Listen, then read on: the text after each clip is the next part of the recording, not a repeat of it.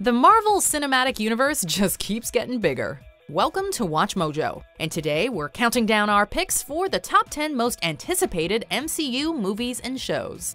For this list, we're looking at upcoming films and shows set within the Marvel Cinematic Universe, ranking them based on the hype surrounding them. Number 10, Blade. Release date to be determined. Talk to us again in a year or two, and you can bet that this movie is going to be way higher on our list. For the time being, however, we simply don't have enough to go on. Marvel and Disney have managed to snag Mahershala Ali for the starring role of the vampiric vampire hunter, and that is reason enough for us to be excited. That's all they told you? Yeah. Actually, it's a bit more complicated than that. The Academy Award winner is arguably one of the most talented and sought-after leading men in the industry right now. But there are still many question marks. Blade's darker tone and horror elements represent untested waters for the MCU. We're very curious to see how he'll fit into the universe they've constructed, but we're optimistic. What you should have known, my friend, is that no one is greater than the game. Number 9, Shang-Chi and the Legend of the Ten Rings. Release date, February 12, 2021. Like with Blade, there's a whole lot that we don't know about Shang-Chi, but we've got a bit more to work with. Marvel's gone with less of an instantly recognizable star in Canadian actor Simu Liu, who's best known for his work in the series Kim's Convenience. Well, I have to get dressed first, but it's nice to meet you. The Legend of the Ten Rings will be the MCU's first Asian-led superhero film, and so far, the cast is shaping up quite nicely, with Awkwafina and Tony Leung Chihuahua along for the ride. The thing that's got us most excited about this film? The fact that the latter will be playing the Mandarin, the real Mandarin. For anyone who was disappointed in Ben Kingsley's fake-out take on the character, this news is surely welcome. This is the Mandarin? I know, it's embarrassing. Number 8, What If? Release date to be determined 2021. It's official, the MCU is going animated. And honestly, we can't think of a series that's a more appropriate fit. What If is an adaptation of the long-running Marvel comic book series of the same name that first debuted in the 70s. As the title suggests, it's a space for exploration, in which writers can imagine what might have happened to the Marvel Universe had certain major events played out differently. It looks like the series will be asking some interesting questions and exploring wild alternate realities, including, based on leaked artwork, the fan-favorite Marvel zombie storyline. Jeffrey Wright will give voice to the Watcher, an observer of the multiverse, and dozens of MCU actors will be returning to lend their voices. Number 7, The Eternals. Release date, November 6, 2020. We're not necessarily calling this Game of Thrones meets the MCU, but there are worse things that we could imagine. And with both Richard Madden, or Robb Stark, and Kit Harington, or Jon Snow on board as Ikaris and Black Knight respectively, well, this film is shaping up to appeal to fans of both Game of Thrones and the MCU. Of course, they're not alone in carrying the film, joined by the likes of Angelina Jolie, Kumail Nanjiani, Brian Tyree Henry, Salma Hayek, and Barry Keoghan. The film promises to expand the scope of the MCU like never before, going back to the beginning of time, with the titular cosmic alien race getting involved with early human history. So yeah, buckle up. Number 6, She-Hulk. Release date to be determined. Step aside, Bruce. You are no longer the only Hulk in the MCU. In the comics, Jennifer Walters is a lawyer and Dr. Banner's cousin. After Jennifer gets fatally shot by gangsters while in her cousin's company, Banner is left with no choice but to give her a transfusion of his irradiated blood. And thus, She-Hulk was born. Part of what makes She-Hulk so interesting is that she's usually managed to maintain her intelligence when hulking out, something we've only recently seen from the MCU. Details are very scarce on this series, so we only have the comics to go by. But She-Hulk's appeal is that, in addition to being strong and intelligent, she's rather sarcastic and known to break the fourth wall, not unlike Deadpool. Number 5, Loki. Release date to be determined 2021. In Avengers: Infinity War, we lost this fan-favorite villain.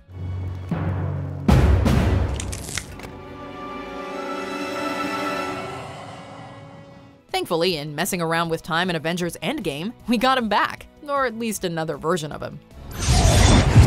Escaping with the Tesseract after the Battle of New York, this version of Loki never had the chance to undergo his redemptive arc across Ragnarok and Infinity War. This is a thoroughly villainous Loki, and really, we wouldn't have him any other way. According to The Hollywood Reporter, Loki will apparently follow the trickster god as he meddles with history.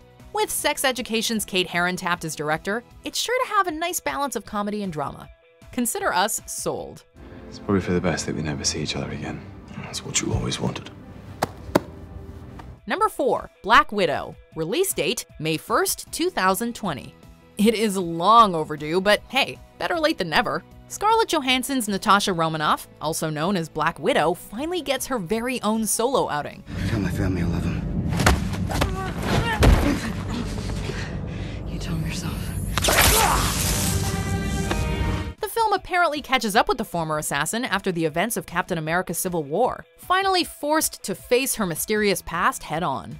With David Harbour on board as Russian super soldier Red Guardian, as well as both Florence Pugh and Rachel Weisz as other Black Widows, this is set to be an action-packed film that toes the line between superhero flick and full-blown spy thriller in the vein of the Bourne franchise. Furthermore, the film will include Taskmaster, a villain fans have long been hoping to see join the MCU. Number 3, Black Panther 2. Release date, May 6th, 2022. 2022 feels like a long way off, but we will wait as long as it needs. Easily one of the strongest entries in the MCU to date, the first Black Panther gave us a Shakespearean tale with big stakes, plenty of emotion, and thrilling action. Show off? It also did an excellent job of fleshing out the world of Wakanda, rooting it in modern social and political concerns that reflect our own. It's about 2 billion people all over the world that looks like us, but their lives are a lot harder. Wakanda has the tools to liberate them all. After such a strong outing, we can't wait to see what the sequel has in store. We have no idea where T'Challa and his people go next, but with Ryan Coogler returning as writer and director, we have every faith that it'll be another triumph. Just don't freeze when you see her. What are you talking about? I never freeze. Number 2, Doctor Strange in the Multiverse of Madness. Release date, May 7th, 2021. The MCU is at its best when it's pushing beyond the boundaries of conventional superhero films and putting its characters in different genres. Key examples include Captain America: The Winter Soldier and Guardians of the Galaxy, which incorporated elements of spy thrillers and space operas respectively. Following this logic, the Doctor Strange sequel seems poised to be the MCU's most unique film to date. The Sorcerer Supreme's first solo outing took us on a reality-bending magical adventure. That is hilarious. Now, returning director Scott Derrickson is promising the MCU's first film to venture into the horror genre, and with a Lovecraftian title like Multiverse of Madness, we probably expect some cosmic terror. Bonus, it apparently ties into WandaVision, set for a 2021 release. Personally, I actually find it really interesting how every film or show in the MCU is kind of a new genre, and how every character basically has their own sub-franchise, because that means there's something for everyone. Well, when number 1 was announced at Comic-Con, it created a lot of buzz. Like, a lot. Any idea what it could be? Let's see these honorable mentions before we find out.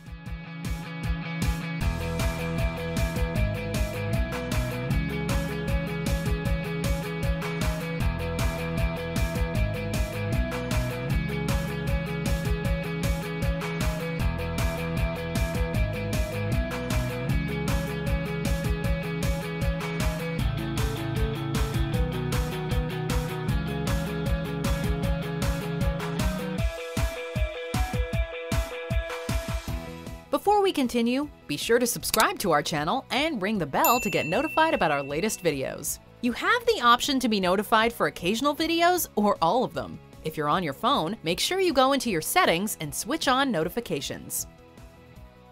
Number 1, Thor: Love and Thunder. Release date, November 5th, 2021. The fourth Thor film is exciting for a number of reasons. Yes! First, it sees the return of Natalie Portman as Jane Foster, who felt underutilized in the past.